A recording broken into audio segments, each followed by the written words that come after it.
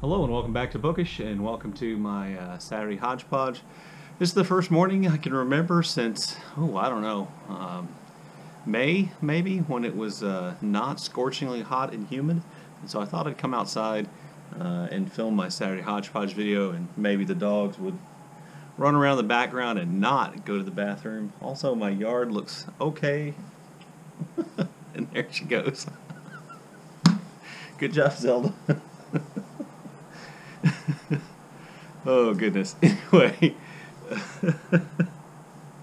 so I thought I'd come outside to do my Saturday Hodgepodge video and try to get this in. It's been a long time since I've been to had my hair cut, so I'm looking a little bit 1978, I think, here. But and my yard doesn't look too bad, and there are no huge piles of dog byproduct out there. I see they've gone on now.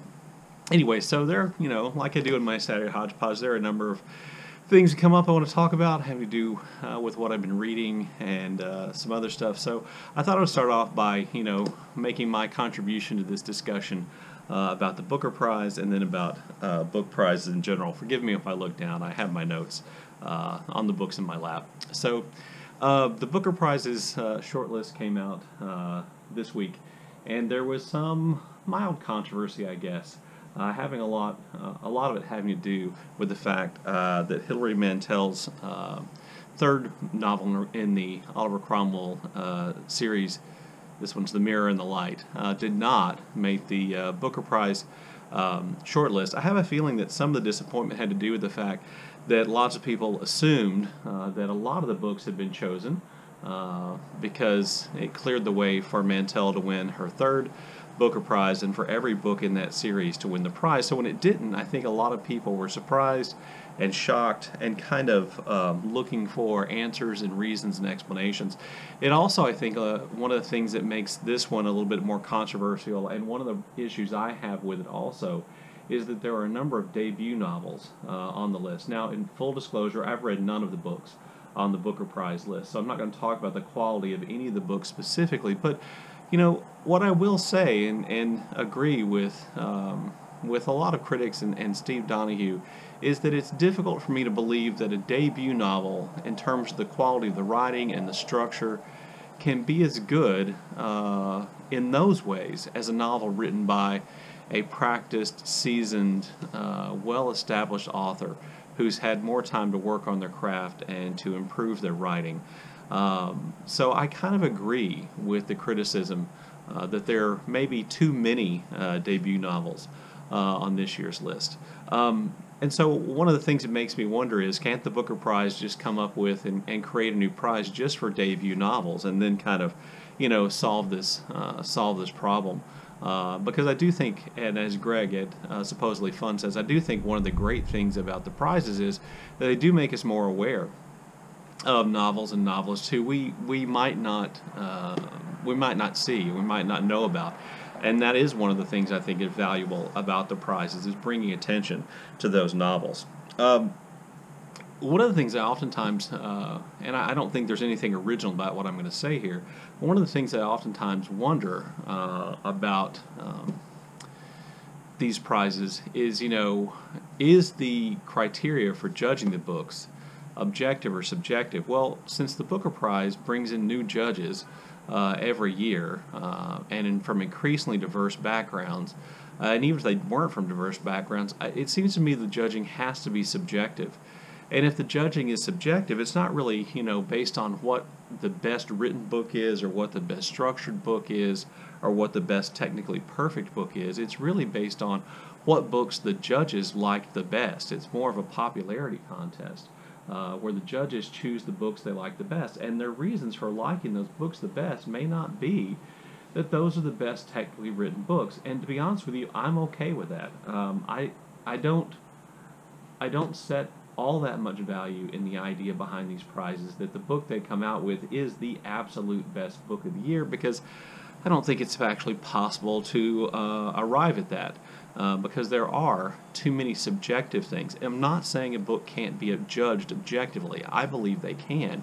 I just think when you put together panels of judges the way most prizes do, then you probably aren't judging that way. it isn't being judged that way, and it's more subjective.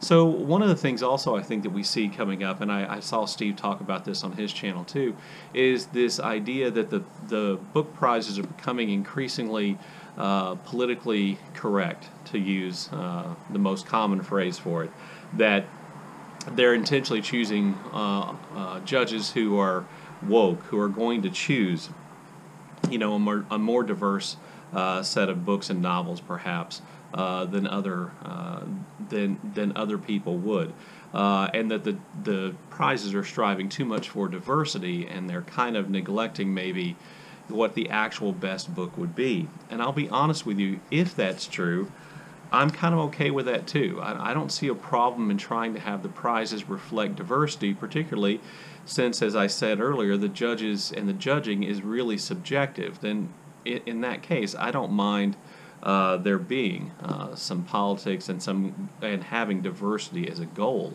You might also think then that this is a reason why Hilary Mantel didn't make the short list, that as a white woman, you know, she isn't in that category of diversity, and therefore she didn't get chosen for the short list for that reason. I'd just point out, I don't believe that that's true. I think 7 of the 13 long list books were by white authors, if my count is right, and I think that I'm pretty sure that there are still 2 white authors, one male and one female white author on the short list. So I really don't see that as being the case. What I think is probably more the case with Hilary Mantel is that her chance to win the Booker Prize this year was hurt by Margaret Atwood's co-win last year. I think a lot of people felt like Atwood was given the Booker Prize last year along with Bernardine Evaristo for Girl, Woman, Other, that she was given the Booker Prize last year for Testament because of who she was, because of the times we lived in, and that they wanted to, you know, she was too great an important author in the time in which we live to not give her the Booker Prize. Well, you know, that's as political as anything, and I think there's a lot of negative backlash because tie in a book prize, which is choosing the best book, whether objectively or subjectively, really shouldn't take place, and there was clearly, I think, a failure in the judging process last year. Well, if that's true, then this whole, and there's this idea that Atwood won the prize last year, or co-won the prize last year because of who she was and what she had done. If there's a backlash against that, then I think that affected Mantel. You know, giving the prize to Mantel the year after you give it to Atwood would smack of that exact kind of, hey, you know, Hilary Mantel is too important an author not to win the prize this year. And again, I think that's as political as anything else.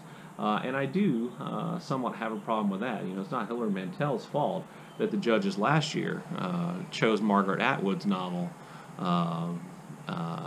for whatever reason, but I do think that probably, for me, had more of an impact on her not winning. And the only other thing I'd mention about the BookTube Prize is, you know, it's unfair to hold it against the authors of the books who do make it, that they make it. And I'm not saying anybody does that, but, you know, on some level, if you're really disappointed that The Mirror and the Light didn't make the short list, then you're likely to look at the other books and go, well, these books can't possibly have been as good as Hilary Mantel's book. And, you know, that may or may not be true, but that's not, it's not the author's fault that they were chosen instead of Hilary Mantel's The Mirror and the Light. Anyway, there's my contribution to whatever, for whatever it's worth, to this discussion about the BookTube Prize. On to my weekly reading. This week we did actually just get started on the group read on Voxer that I'm doing along with a lot of other booktubers, and I would list them all, but I would leave somebody out. It was started by Kazen, and I'll leave a link to her channel. But we're reading Malcolm X's, or the autobiography of Malcolm X as told to Alex Haley. We got through the introductory material in Chapter 1, and there was such a great Voxer discussion. I'm thoroughly enjoying that. We have another check-in this Sunday, so I'll be reading my chapters this Sunday. I am still, Patrice Jones and I are still working our way through the Edward Jones stories in All Aunt Hagar's Children. I think we have 2 or 3 more left. You know, reading a collection of short stories can be a little wearying because they have a tendency where my dogs went. Oh, there's one behind me.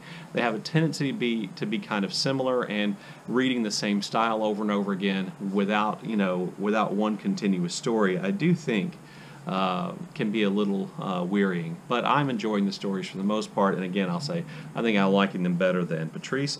I finished An Heir to Murder, Charles Heathcote's cozy mystery. Set in the north of England and featuring a new great character, Alice Valentine. I did a full review of this on Thursday, so if you want to know more about this book, please go back and look at that review, and I'll leave a link to Charles's channel and to Dane Cobain's channel since he edited it.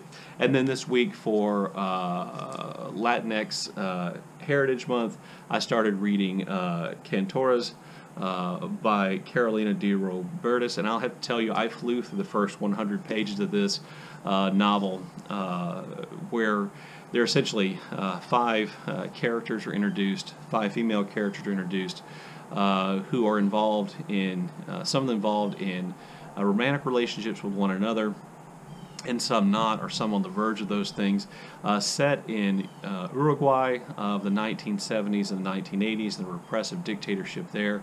And I just thought everything about that first 100 pages or so, after the opening sentence, were really good.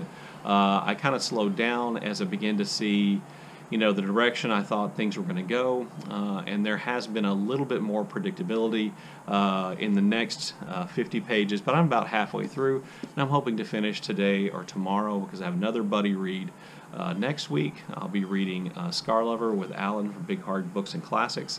I'll leave a link to his channel below as well.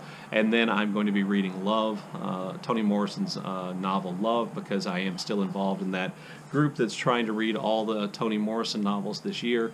And next week should give me a chance to read that as well. So that's kind of where I am on my reading. If you know anything or have any impressions about any of the books and I mentioned, I'd love to see those comments below. Oftentimes in these Hodgepodge videos, I like to do some shout outs, so I want to do that today as well. And I'm going to shout out 3 booktubers who I don't believe I've ever shouted out before on my channel, and leave some links to some specific videos. The wind's blowing my hair up. I'm sure my bald spot's showing. Anyway, to leave some links to some specific videos. So the first channel I want to shout out is Sarah's Story Chronicle. Sarah is participating in ShakeTube 2020 in a different way than most people. Her videos, the videos I'm going to link to, are videos in which she lists her top 10 Shakespeare characters in reverse order, and I watched those videos and I thought they were charming. I also want to shout out Gagging for Lit channel, interesting channel name, but he has some Booker Prize videos which I'll link to below, which I thought were interesting, and I think he has a pretty unique channel, and I've enjoyed watching his videos lately. And then I also wanted to link to Steve Partridge's videos, 7+1 book he's been avoiding, where he talks about, well, 8 books actually then, that he has been avoiding reading for various reasons and why, and he is not afraid to share his opinion, and I enjoyed that video completely. So please check out those channels and those videos when you finish with this one. If you've been following the Saturday Hodgepodge for the last 2 weeks, I've been leaving a link to some music, primarily jazz. I've been calling it Jazz for Jason, Jason from Old Blues Chapter and Verse, and I've been well informed that Jason has attempted to listen to the jazz, but it's actually made him kind of physically ill and enraged, and therefore I will no longer be calling this Jazz for Jason, but this week I'm going to call it Jazz for Steve, because Steve Donoghue, ever a mystery, Steve Donoghue voiced his dislike for jazz as well, and his love for the works of John Philip Sousa, which most of us think of as marching band music. So I chose a piece of jazz music that is as close to marching band music I think as I could find, or at the very least, since Steve's a John Philip Sousa fan. I believe there are actually trombones, not 76, but I believe there are actually trombones in this piece. So I'll leave a link to that for my Sunday or my Saturday music link. Anyway, as always, I look forward to your comments in the comment section below, and thank you for watching.